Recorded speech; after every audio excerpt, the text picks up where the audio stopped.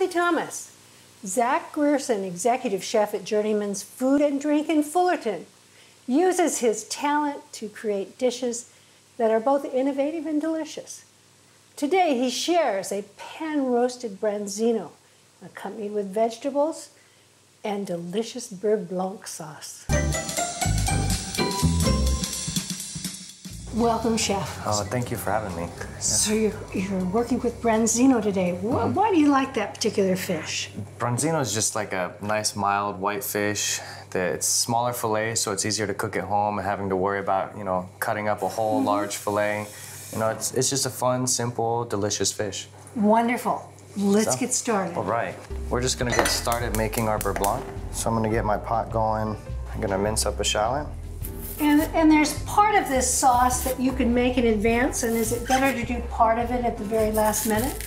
Yeah, so you could do your reduction ahead of time and have that ready to go, and then what you need to do is just warm it up a little bit, because the butter should always be done as close to serving as possible. Just gonna take a little bit of butter. Salted or unsalted? Always unsalted for us. You can always season more, but you can't season less once it's added. So I'm just gonna get the pan on for the Branzino. Nice medium heat. Get those shallots right there, and you can hear it just start to gently sizzle. We don't want any color, just a nice sweating on the shallots. A little fresh crushed black pepper. And some fresh thyme off the stem. Yeah, just right in there. I love the flavor of fresh thyme. Being Italian, little olive oil never hurt, just for some flavor in there. That's new to me, Chef. I've never put olive oil in a beurre blanc. No, French chefs will probably kill me, but it's gonna be wonderful. They'll be all right. We also have our Branzino that we're gonna go ahead and get ready to drop in the pan. So I have a Wonder flour, which is like a nice pre-gelatinized flour that helps keep skin crispy. I'm just gonna season it a little bit. And then also fennel pollen. But if you're all out of fennel pollen, you can still do this dish. Absolutely. Right. I made sure to score the skin also, so when we cook it, it doesn't want to buckle up. And we're just gonna drop. So scoring, you just cut parallel slices into the skin. Right, if you can see it here, not too deep. I'm just gonna season the flesh. I'm gonna do a little white pepper, freshly ground as well. And then just a hint of espelette. Beautiful. Our shallots have sweated out.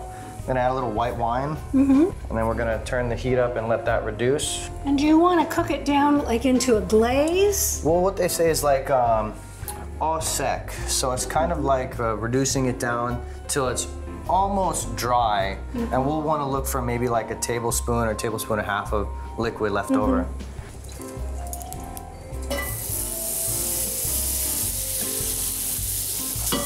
I'm gonna let the butter go until it stops foaming a little bit. So it's gonna be slightly on the lighter golden brown side.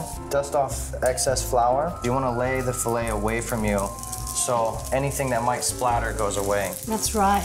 And then to keep the fish nice and flat, just gonna gently press it. That way it gets all the skin in contact with the pan. 10, 15 seconds is good. We have a little bit of bubbling and frying of the skin, but it's not aggressively going too hard, so we're not gonna, accidentally overcook the fish. So I'm just making sure that we've gotten the texture that we want, the nice color, and now we can go ahead and flip. Because it's such a thin piece, turn the heat off, and then I'm gonna temper the pan with a little bit more butter to bring down the temperature so the fish doesn't overcook. And you can even throw, if you like, a little bit of fresh thyme in there. So all told, you're not going to cook this more than just a few minutes. Correct.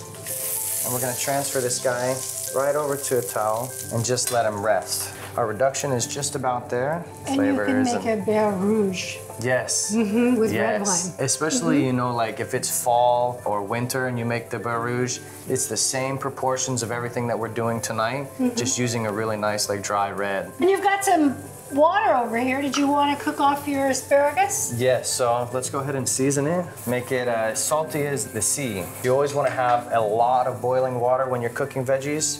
I remember Julia Child actually had a branding iron that she heated up And she used that after she added her green beans to bring the water back to an immediate boil. Really? Mm-hmm. That's pretty cool. I'll make It was note good to get drama. a branding iron. We're gonna start adding our butter to the beurre blanc. And now what I'm gonna do is just turn the heat down a little bit because we want the reduction to stay warm and we want the sauce to stay warm, but we don't want it to boil. That's right. Or else our sauce is gonna break. You don't want to add all the butter at the same time, and add little by little. The proper time to add more butter is when the last ones that you added are just about to disappear. A trick I learned a while ago too, if you're grilling steaks and you make a beurre blanc, you rest your steak in the beurre blanc. Ah, what a good tip that is, Chef. That would be so nice. Oh, can you imagine? At the last addition of the butter, go ahead and turn your heat off. Now, we want to taste where it is, and then we can kind of figure out where we want to season. You know, acid we have left over from the wine, how much salt we're gonna need. A little bit of lemon juice will do you good. A little bit of white pepper.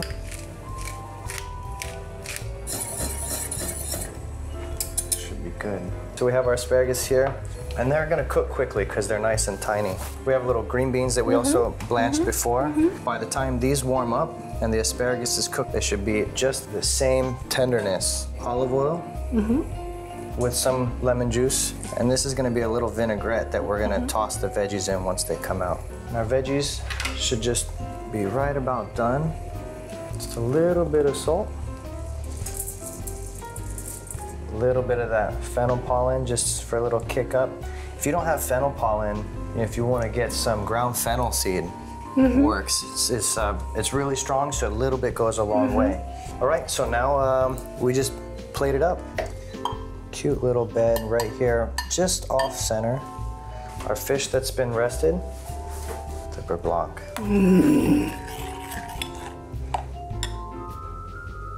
Oh, pretty. Bit of olive oil. Beautiful. And that's it. It's gorgeous. Thank you. I don't know how this dish could be any better, Chef. Thank you very much. Thank you so much. My pleasure. Here's a quick tip from Melissa's. Green goddess dressing is a favorite at our house. We use it atop wedge salad or as a dip for crudité. The food processor does much of the work. Start by adding some sour cream and some mayonnaise. Now all the green goddess stuff. A whole bunch of Italian parsley. I bring it home from the market and I wiggle it back and forth in some cold water, shake it, wrap it in a paper towel, back into the bag, and it will stay beautiful and green and crisp for up to a week. In it goes. The part that you may question, some anchovy fillets, and these have been rinsed and drained, and they're ready to go. Now, they don't add fishiness to the green goddess. What they add is a depth of flavor, an umami. Some green onions.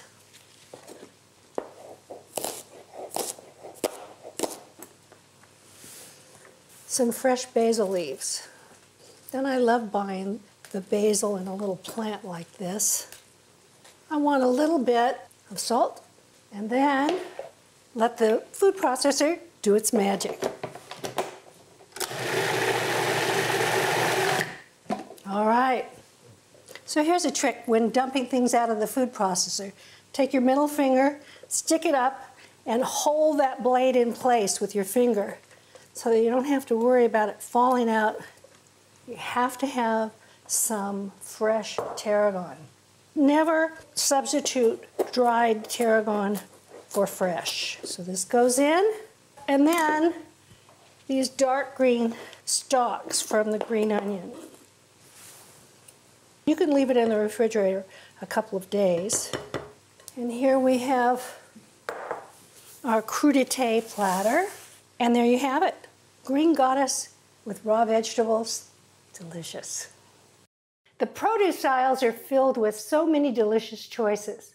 Try something new, have an adventure.